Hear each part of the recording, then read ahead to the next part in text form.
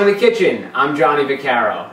In tonight's episode, I'm going to be making Ahi Tuna Burgers.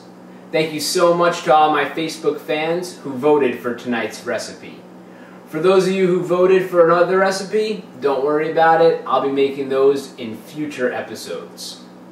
But for tonight, the Ahi Tuna Burgers. This is going to be a delicious meal, perfect for those who maybe don't eat red meat or just have a craving for a different and unique type of burger.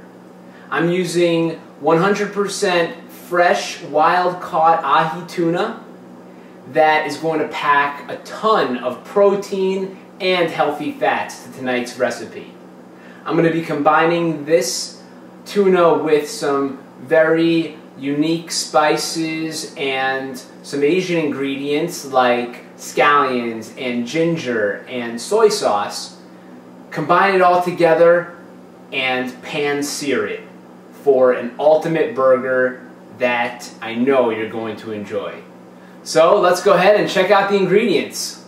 In tonight's recipe, I'm going to be using 4 cloves of garlic, 2 tablespoons of sesame seeds, 1 tablespoon of agave syrup, 1 whole egg, 1 tablespoon of soy sauce, a 1/4 cup of pickled ginger, 1.5 pounds of wild-caught ahi tuna steaks, minced ginger, and scallions. The first step is to chop up the scallions, which are also known as green onions.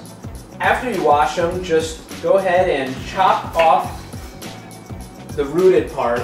We don't need these anymore.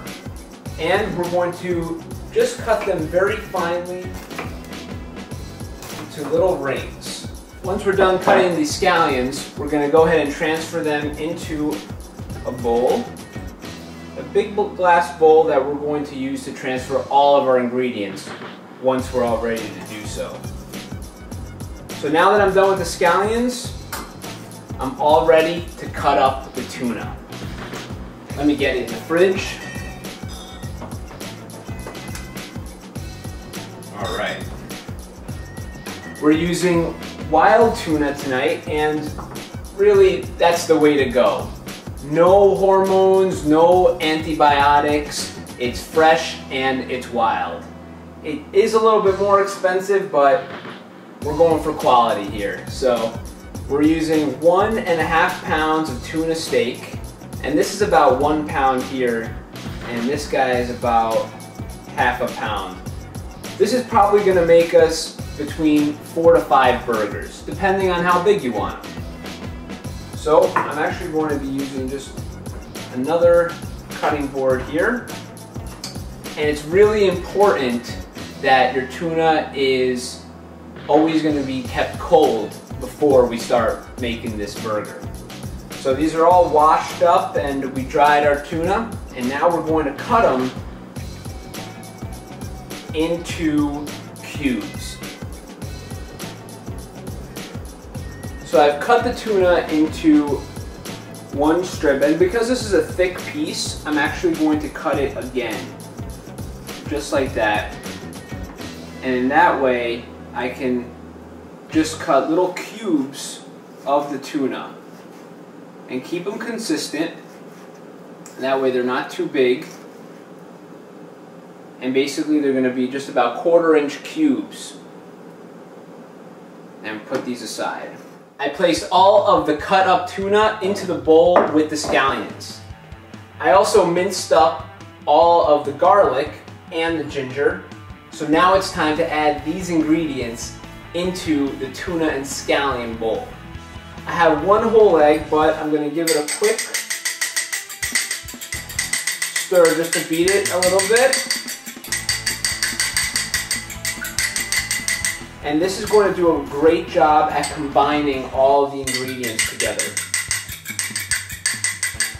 And I really love this recipe because it doesn't have any fillers. We're not using breadcrumbs or any other starches to get the tuna burger into its shape. We're using simple ingredients And that's what's going to make it really delicious, because you're going to actually be able to taste the tuna and the ingredients that we're using, not breadcrumbs or something that really will take away from the flavor. So I added the egg, and now I'm going to go ahead and add the remainder of the ingredients, starting with the garlic. I minced up just about 2 to 3 cloves of garlic, which is going to give it that extra flavor. And I also have about 1 tablespoon of minced fresh ginger that I'm going to put in here. And now I'm going to add 1 teaspoon of soy sauce, 2 tablespoons of sesame seeds, and I have black and white sesame seeds here. And finally, 1 tablespoon of agave nectar, or you can actually use honey, but either will do. And this is going to have a nice contrasting sweetness as well. Now that all the ingredients are in the bowl, I'm simply going to mix everything all together.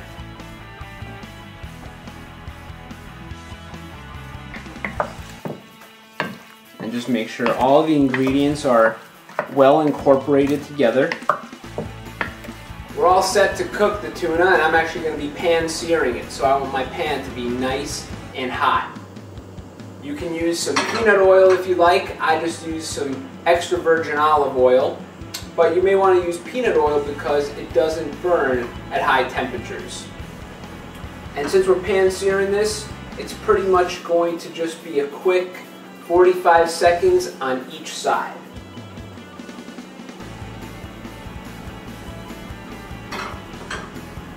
So I'm simply going to take my tuna mixture here,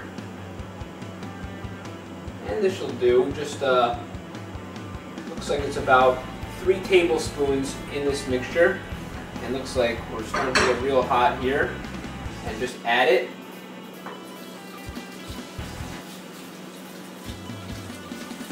The colors are amazing, and the smells coming out of this pan are unreal. I can't wait to give it a try. Flip it over after 45 seconds.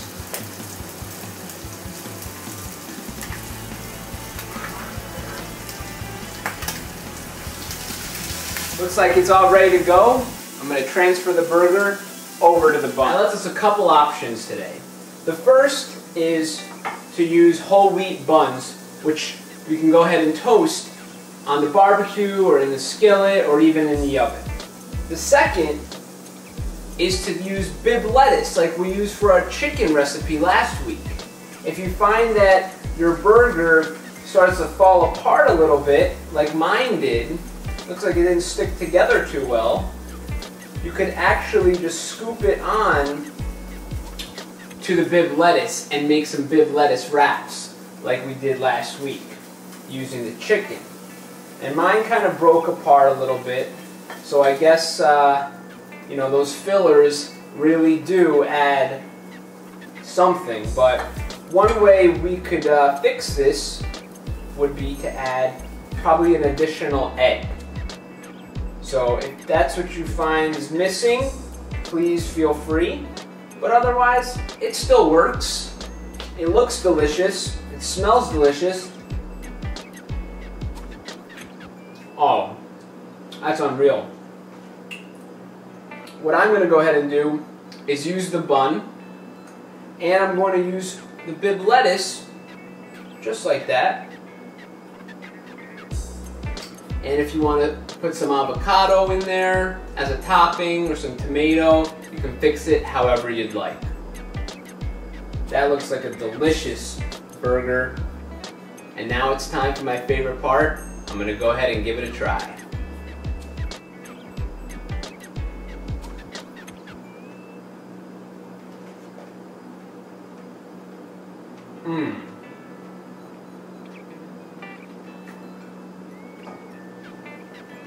Wow.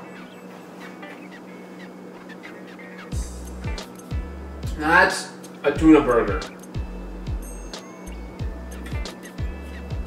the fish is so tender, and I just pan-seared it, so it's not going to be too tough.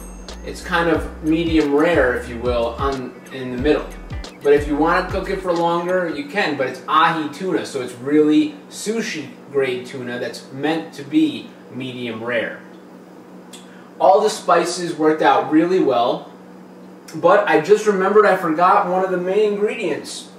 We want to top this with pickled ginger. This is going to make it even better, I'm sure. I love ginger. So I'm going to actually place that there. I can't believe I forgot about it. Whew. I bet the pickled ginger is going to add even more. Sorry, you guys got to watch me eat it again, but let me test it out for you.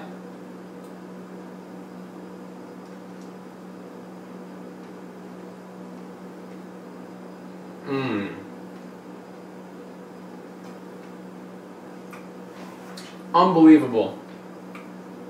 This is a really great recipe. I know you guys are going to enjoy it. If it, like I said, if it doesn't work out in the bun, you know, serve it in the bib lettuce cups. They'll make perfect bib lettuce wraps with the tuna, and they'll make perfect tuna burgers. So it's almost a dual purpose recipe. I'm very happy with this recipe, and I know you will be too. For everyone out there, thanks so much for joining me on Running the Kitchen. I'm Johnny Vaccaro, and I'll catch you guys next time.